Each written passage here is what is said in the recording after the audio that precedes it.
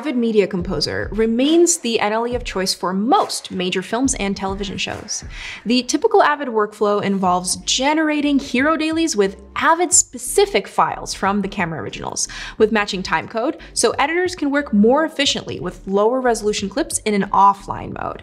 After picture lock, they create a turnover for online by sending an EDL or AAF to a finishing application like DaVinci Resolve, where the offline dailies can be relinked to the original camera files. We're calling them OCF. This same workflow would apply with camera-to-cloud dailies through relinking, but now you don't have to wait for the camera originals in order to start the process. To work directly with the camera-to-cloud H.264 files, you'll need to download all of your C2C proxies either through the web or the Frame.io transfer app. Here, I've set my transfer app to download to my Nexus drive and save it in the exact place I traditionally set up my Avid file structure. Once these assets are downloaded, I right-click in an Avid bin where I want to import my media and click Source Browser. In this tool, I select Link instead of Import. Point to my downloaded footage, select my clips or folder of clips, and click Link. You can also drag and drop your clips directly into a bin.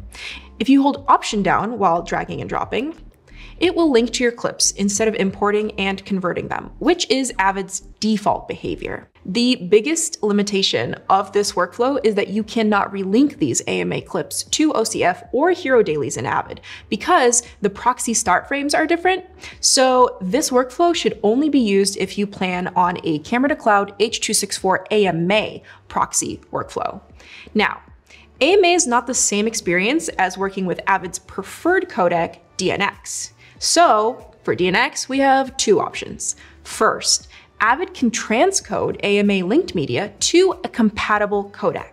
To do that, highlight the clips you would like to transcode in that bin. Then right-click on them and select Consolidate Transcode. In the Consolidate Transcode window, select Transcode at the top, then select the target drive for the transcodes. On the right, configure the settings based on your workflow. Make sure to select Keep Sources Frame Rate in order to avoid issues linking back to the new transcodes.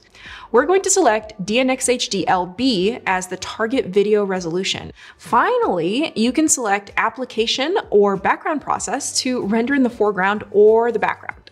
When you're ready, click Transcode to start the process.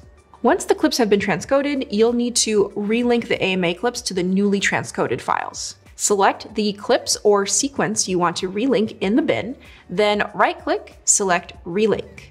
In the Relink window, make sure to select the drive where the newly transcoded MXF media lives under the Media on Drive drop-down menu. This will be the drive where your Avid Media Files MXF folder is. Next, uncheck Relink only to media from current project. When you're set, click OK. The AMA clips in your bin should now be linked to the transcoded MXF files. Since the proxy files generated by Frame.io's C2C cloud devices have the same clip name and timecode as the OCF, they can be edited in Avid, and then conformed to the OCF via AAF or EDL.